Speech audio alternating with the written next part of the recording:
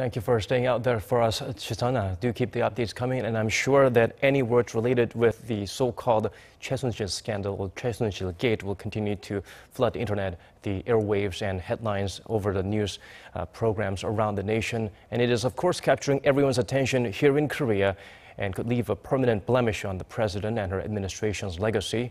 And now we go over to the parliament, where our National Assembly correspondent Park Ji-won is standing by to give us the updates from there. Ji-won, what are the responses from the parties right now?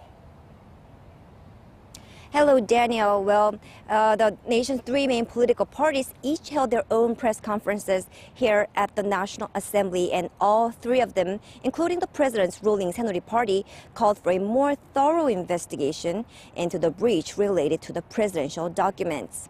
The ruling Saenuri Party expressed deep regret about the incident and offered an apology as a ruling party. The party added that a more thorough investigation should be conducted to dig into the case after taking some follow-up measures and gathering party members' opinions.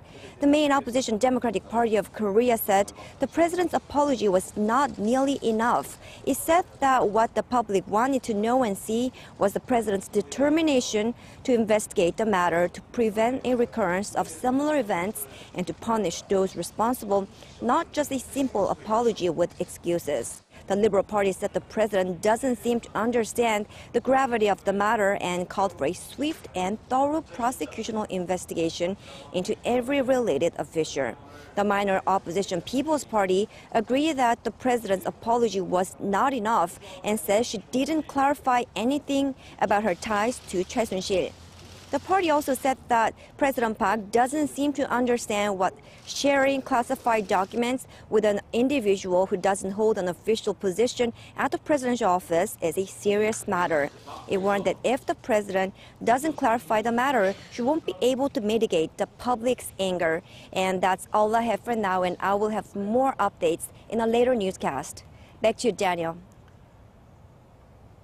All right, Ji-won, thank you for those updates. The responses from both sides clearly indicating the gravity of the situation reaching a boiling point right now.